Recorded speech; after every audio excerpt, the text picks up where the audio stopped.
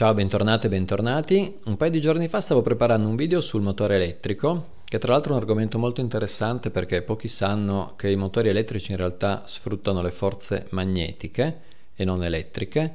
Ma comunque, a parte questo, mentre stavo preparando il video, mi sono reso conto che è importante conoscere il concetto di coppia di forze e ho pensato, non ho mai fatto un video sulla coppia di forze. Che cos'è una coppia di forze? Che è un argomento tutt'altro che banale, e così ho pensato di fare un video a parte sulla coppia e poi farò quello sul motore elettrico. L'espressione coppia di forze ci fa intendere che si tratta di due forze, però non bisogna pensare che due forze qualunque, anche se applicate allo stesso corpo, siano una coppia di forze. Ad esempio F1 e F2 non sono una coppia di forze. Del resto, anche quando si fa riferimento alle persone, coppia ha un significato ben preciso. Se chiedete, ma quei due sono una coppia, non state chiedendo se sono due, il che è anche ovvio, ma state chiedendo se stanno insieme. E magari vi rispondono, no, sono solo amici. Potremmo dire che per le forze vale esattamente il contrario, cioè vedremo che una coppia di forze è così definita se quelle due forze non si possono mettere insieme, ma se mantengono una loro individualità.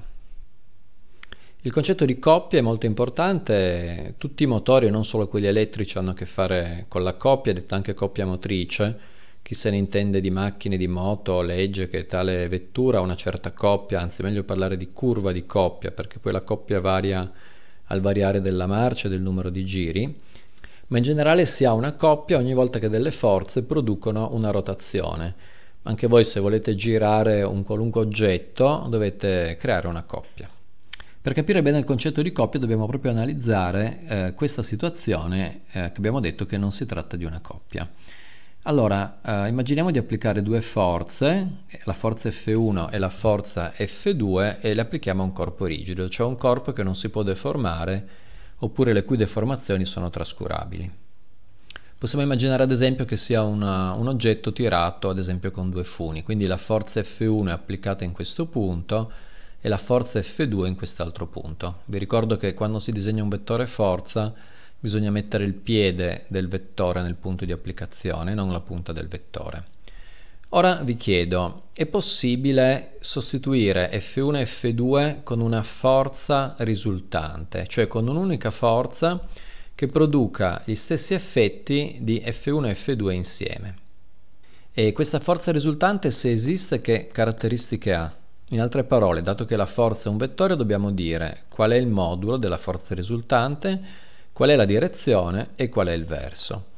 Ma non basta, dobbiamo anche dire qual è il punto di applicazione.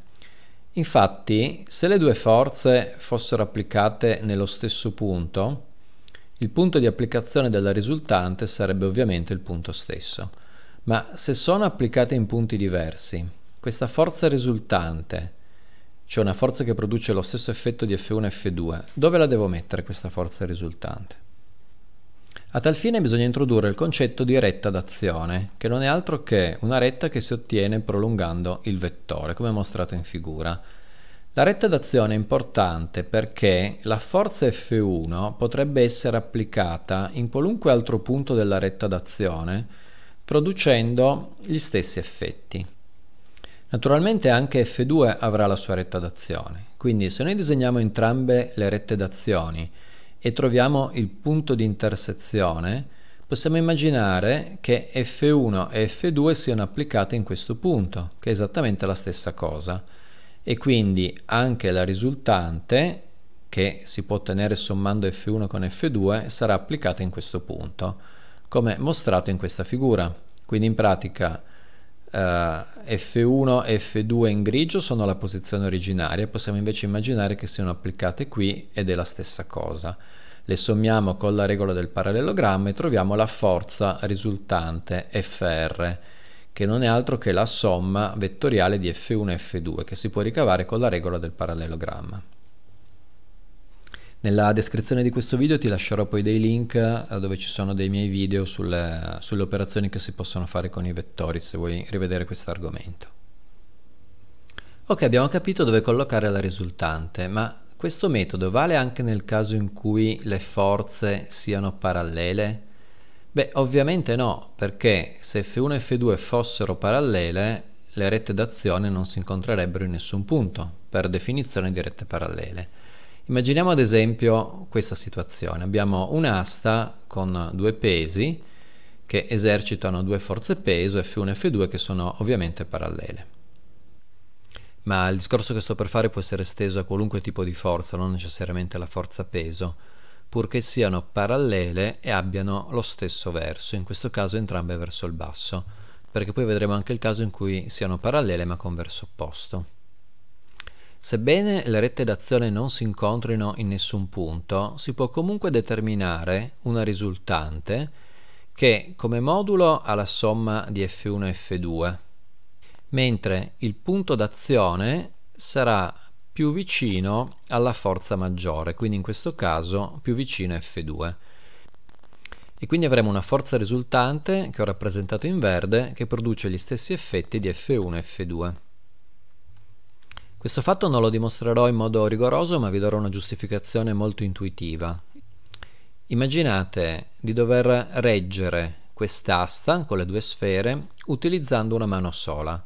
Dove mettereste la mano? Beh, di sicuro non a metà, perché se la mettete a metà è chiaro che l'asta pende dalla parte della sfera più pesante. Conviene mettere la mano un po' più vicino alla forza F2. E quindi qua si introduce anche il concetto di forza equilibrante, che in genere è una forza vincolare, cioè un vincolo che mettete qua, può essere una corda o un sostegno di qualunque tipo, che mantiene tutto il sistema in equilibrio. Vediamo più nello specifico come calcolare il punto di applicazione della risultante. Se chiamiamo D1 e D2 le distanze delle due forze F1 e F2 dalla forza risultante, allora si può dimostrare che forza e distanza sono inversamente proporzionali, cioè il loro prodotto è costante, quindi F1 per D1 uguale F2 per D2. Cerchiamo di capire cosa significa con un esempio. Immaginiamo che la forza 1 valga 3 Newton e la forza 2 valga 12 Newton. Notare che 12 è il quadruplo di 3.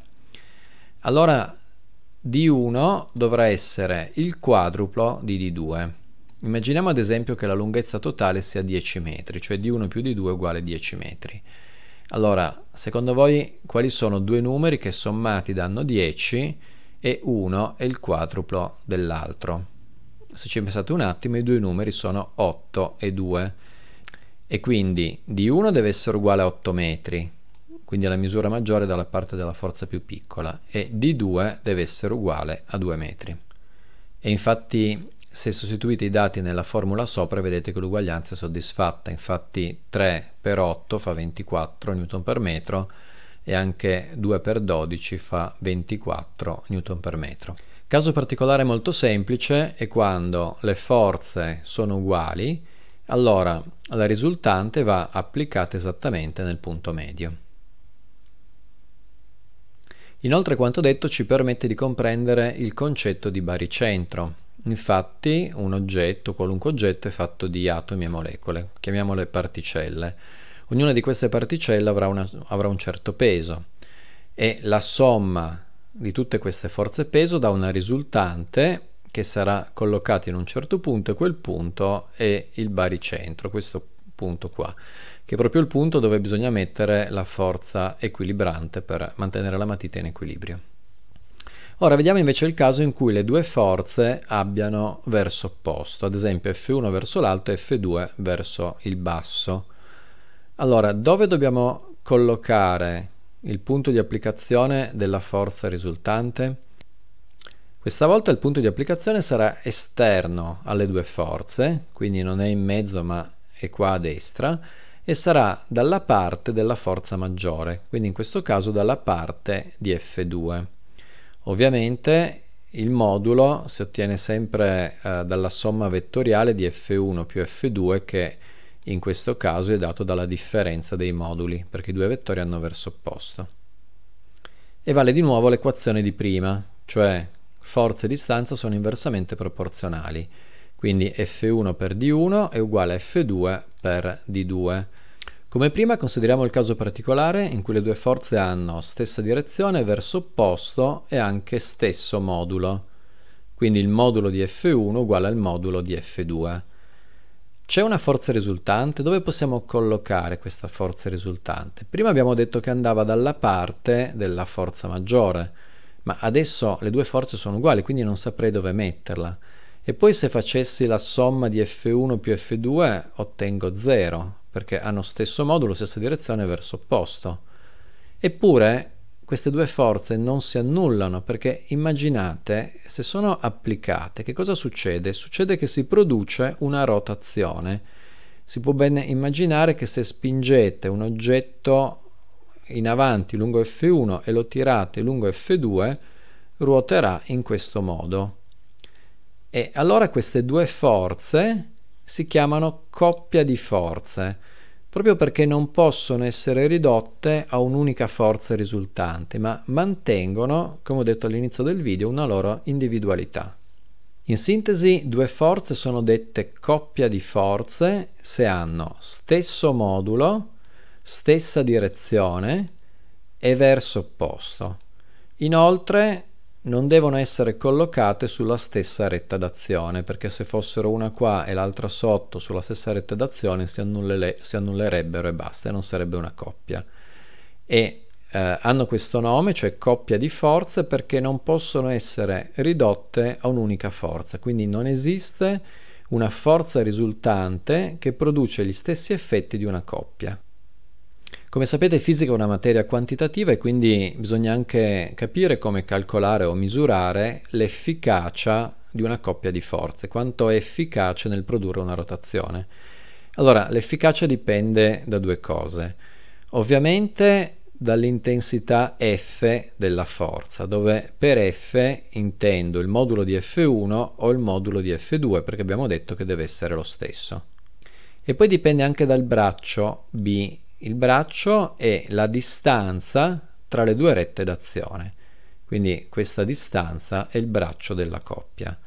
E l'efficacia della rotazione è affidata a una grandezza fisica che si chiama momento torcente o anche momento della forza. A me piace di più l'espressione momento torcente, che dà più l'idea di questa rotazione. Gli inglesi dicono torque. E è una grandezza vettoriale, ma il suo modulo è uguale alla forza per il braccio. Facciamo qualche esempio. In questa prima immagine si ha una rotazione oraria. In questa seconda immagine, sebbene le due forze siano uguali, la rotazione è meno efficace, cioè il momento torcente è più piccolo, perché il braccio è diminuito.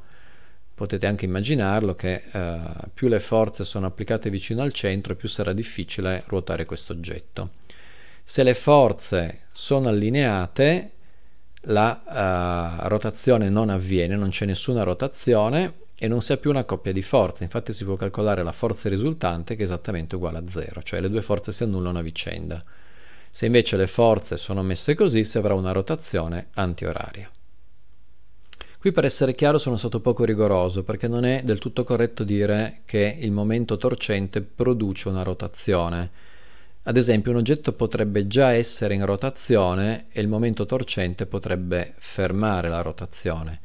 In generale, il momento torcente modifica la velocità angolare, cioè produce un'accelerazione angolare. Si può fare un'analogia con l'accelerazione e la velocità normali. Sapete che l'accelerazione è la variazione della velocità rispetto al tempo. Potremmo dire che è la derivata della velocità rispetto al tempo, per usare il linguaggio dell'analisi matematica. E poi dalla seconda legge della dinamica sappiamo anche che una forza produce un'accelerazione, in particolare l'accelerazione è il rapporto tra la forza e la massa.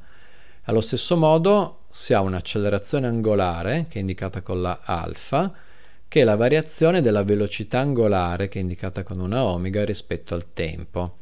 E allo stesso modo un momento m fa quello che fa la forza, ma produce, anziché un'accelerazione lineare, un'accelerazione angolare. E l'accelerazione è uguale al momento della forza fratto il momento di inerzia, che si indica con la I maiuscola, che è un po' l'equivalente della massa per quanto riguarda le rotazioni. Però il momento di inerzia non dipende solo dal corpo, ma dipende anche dalla posizione dell'asse di rotazione. Una piccola riflessione sul braccio della coppia, perché a volte si fa confusione, perché attenzione, il braccio B non è la distanza tra i punti di applicazione, cioè il braccio non è la distanza tra P e Q, ma come ho detto prima, il braccio è la distanza tra le due rette d'azione. Voi direte, beh, ma è la stessa cosa. No, in questo caso particolare è la stessa cosa, perché le rette d'azioni sono perpendicolari al segmento PQ, ma in generale non è così. Il braccio è questa linea, cioè la distanza tra le due rette, che è minore della lunghezza del segmento PQ. Il braccio può essere calcolato se conosciamo PQ e conosciamo l'angolo che c'è tra PQ e la retta d'azione, che chiamiamo θ. Allora, ricordando che quest'angolo è di 90 gradi, perché la distanza tra due rette parallele è il segmento perpendicolare alle rette stesse, allora se conoscete un po' di trigonometria saprete che B può essere calcolato come PQ per il seno dell'angolo, perché sarebbe l'ipotenusa per il seno di un angolo da il cateto opposto, cioè B.